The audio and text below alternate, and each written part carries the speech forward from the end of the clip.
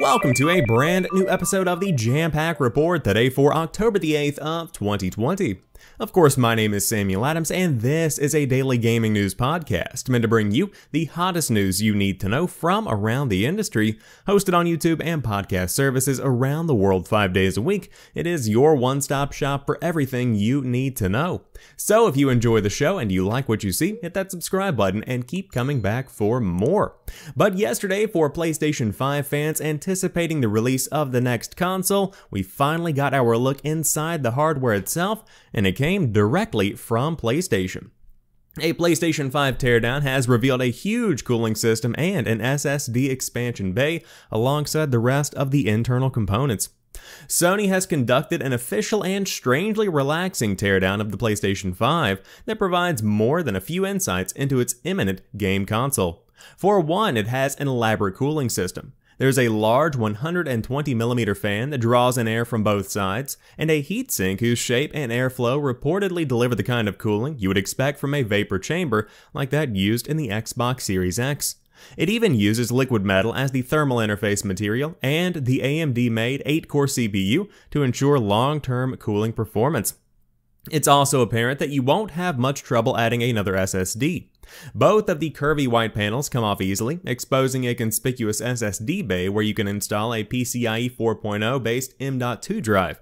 Just don't expect to replace the 825GB of default storage that's built into the PlayStation 5's motherboard. You can also remove the panels to clear out dust from 2 dedicated catchers.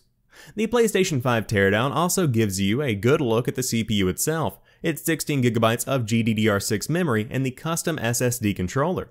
The 350-watt power supply is built in, so you won't have an ugly brick hanging off the back of your machine. There are still some questions left about the PlayStation 5, including its still mysterious interface. We would not be surprised if a third-party teardown went further. However, this might just answer many of your questions about the design. Like Microsoft, Sony was interested in a design that runs quietly, not just quickly. So, the size of the PlayStation 5 has been the talk of the town over the course of the past 6 months, really, since the console was revealed. It is a very large console. In fact, it's about, if I remember correctly, 3 inches taller than the Xbox Series X. It's going to take up a lot of space, and for those that have a cramped spot in their TV entertainment center, it might not fit. I mean, it's legitimately something you should consider and measure before you plan where you put your console. Now, of course, during this teardown video, we also got to look at how the stand itself works. There's essentially a small screw on the bottom of the console that you can move and essentially change where the stand lays. So you can lay it horizontally or vertically. In either way, it looks like it's built to be in that position, which personally, I think is a nice little touch. Now, in terms of the size itself, as we were discussing, it is big because of the airflow that it needs to stay quiet. If you look at the PlayStation 4 Pro right now, it is very compact. It is just a little bit bigger, really, than the base PlayStation 4. And so when you compare these two approaches, you have one that brings minimalism and a small footprint into consideration, and you have one that is essentially trying to minimize the amount of audio that you are going to be hearing from the console itself, the amount of external noise coming from fans. You really want to be able to have an experience that doesn't interfere with the sound that's coming off of the television. And there have been times, especially whenever I was still playing on a base PlayStation 4, that the fan ramps up big time during these very, very power-hungry games. You are going to be able to hear the console on the PlayStation 4, and it can take away from the experience, especially if you might be a player that sits at a desk and you have your PlayStation 4 directly beside your mouse and keyboard. Well, there you have it. It's right there, probably interfering with your audio quality. If you're on a mic, it's a big deal for a lot of people. And so with all of that being taken into consideration, the hardware breakdown was a good way to show exactly what you can expect from the hardware on day one. Now, one thing that's very cool is the liquid metal cooling. That really intrigues me, and I like it because after 5 years of development, this console has certainly gone through a lot of iterations, and it shows that there is deep thought being put into how this system is being cooled, and how it will be able to run at a maximum capacity, because it is a very powerful console. It is essentially a modern gaming PC, more than anything. And so I think that there's a lot of innovation here, and it was a very cool video to see. Now, if you do want to check it out, it's up right now on the official PlayStation Twitter account, the YouTube page, probably the Instagram. You can find it where you find your PlayStation news, but a very cool video that is worth your time. On top of that, the trophy system is getting some changes, and for a lot of people, most of them are already live, with more to come out in the coming weeks. This is coming directly from the PlayStation blog. You've all heard that satisfying sound when a trophy pops up on the corner of your screen. There is the sense of accomplishment when that ultra-rare platinum trophy is unlocked after hours of pursuing. Trophies were first introduced on PlayStation 3 and have been an integral part of the PlayStation gaming experience. Today, we're excited to announce we are bringing some enhancements to the trophy system, including new trophy levels.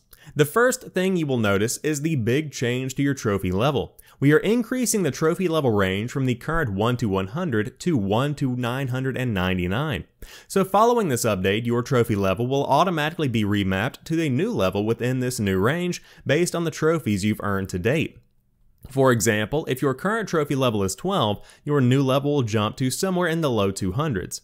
The exact level will depend on the number and on the number and grades of trophies you have acquired. There will be no changes to the trophies already earned or trophy information, such as unlock requirements. A new level calculation structure. We've implemented a new trophies level calculation system that is more optimized and rewarding. Players will progress quicker through the early levels, and levels will increase more consistently. Platinum trophies will count more toward your level progression, making them even more valuable. New trophy level icons. With an expanded level range, we are also updating the trophy level icon on PlayStation 5 as well as PlayStation app at a later date. Currently, the trophies icon is just a single gold star, but we are adding a few variants. Bronze, levels 1 through 299, Silver, levels 300 through 599, Gold, levels 600 through 998, and Platinum, level 999. The icons will also have a subtle distinction to visually suggest how close you are to the next level. Lastly, just for clarity, trophies that you've earned on previous PlayStation systems will come with you to PlayStation 5, just as they have in previous generation transitions. The new trophy levels will be reflected in all locations that trophies are shown, including past systems, PlayStation app, and My PlayStation. All of these updates will be automatically implemented on the system side starting later tonight in North America and tomorrow, which is now today, in Europe. We are committed to offering an even better experience for our fans as we head into the next generation of gaming, and we can't wait for everyone to start racking up trophies in all of the amazing upcoming games that are launching on PlayStation 4 and PlayStation 5. So, the trophy system has been something that fans have been discussing for quite some time because an iteration has been a long time coming. Trophies and achievements, whether you love them or you hate them or you find them existent and you don't care that they're there, are a big part of modern gaming because for a lot of people, including myself, there's something special about that level of achievement where you see a notification pop up and you did something cool. I love trophies and I love achievements. However, especially on the PlayStation, trophies have never had that same level of value that I feel a gamer score has on Xbox. And I still am not 100% sure that this new system is going to really make the difference that fans are wanting. Now that being said, it is a step in the right direction because essentially now your trophies count more and you can see yourself improving, and it encourages you to play more, which is essentially the goal of trophies. You want to be able to trophy hunt and get that last achievement. You want to continue pursuing that goal. And so I think that a couple of iterations could change this system and make it even better than it already is with these new enhancements. Specifically, some kind of actual numerical value that is applied to every trophy. And again, I'm partial to the achievement system on Xbox because I know what a 5 gamer score achievement is. I know what a 50 gamer score achievement is. And I can see my gamer score and I look at it and I know how much it took to achieve that.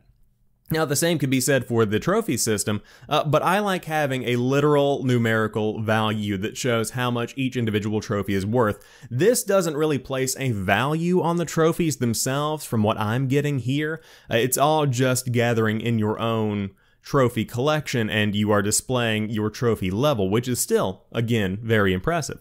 Now, I've seen a lot of people posting their screenshots where they went from, say, level 21 to level 400 and something, etc., etc., and it's cool to see because fans should have something to be excited about going into the next generation. It's a very exciting time, and I'm looking forward to seeing how these changes impact how people experience games and the trophies they bring. But it's cool to see that Sony is listening, they're iterating, and they're not just going with the same system over and over again, because if it ain't broke, don't fix it. It is actually an iteration, and it is making the entire experience better, which I think is a pretty cool little asset. Now, if you're looking to earn some trophies, you might want to pick up Call of Duty Black Ops Cold War, which has revealed a huge feature is finally coming to console versions. That is right, on PS4, 5, Xbox One, Series X, and S versions of the game, you are going to be getting a field of view slider all the way up to 120. At the moment, it's unclear if the feature will be exactly implemented like it is on PC, but we should know soon because it will be available in the upcoming beta of the game. For those that don't know, FOV slider stands for field of view slider. As the name suggests, it allows players to tweak and mess around with their field of view. It's a feature console players have been asking for years, but until now it has been a feature exclusive to the PC version of the game.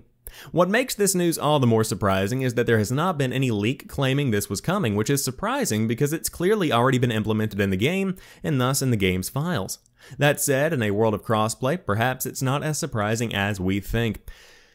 Field of view is incredibly important, especially in competitive games, because essentially instead of having a 60-degree field of view, you are able to expand it, and you are able to see more of your surroundings. So literally, if you do play on the highest field of view, it will almost have a fisheye lens effect, for lack of a better term, but you'll be able to see somebody coming from the right before you would normally even register that they are there on consoles. And again, in the world of crossplay, that's a very big deal.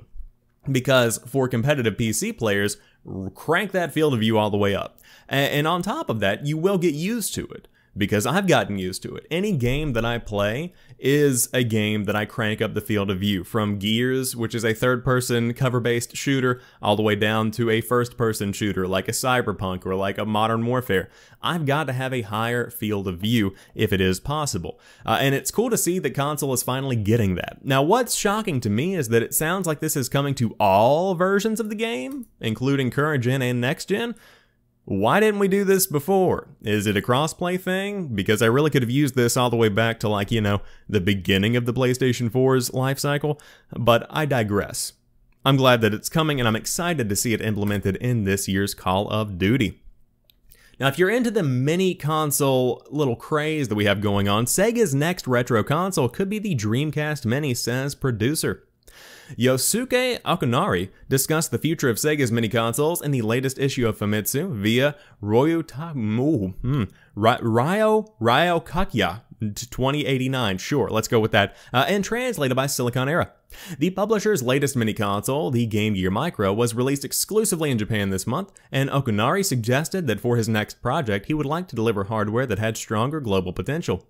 For the next mini, we are considering everything that has been imagined by everyone, he said. Of course, it doesn't mean we can realize all of them. We are also thinking about projects that nobody has imagined. The Game Gear Micro is only sold domestically in Japan. When we do the next one, I feel like the project scope would be much bigger as we gaze upon the world, he added.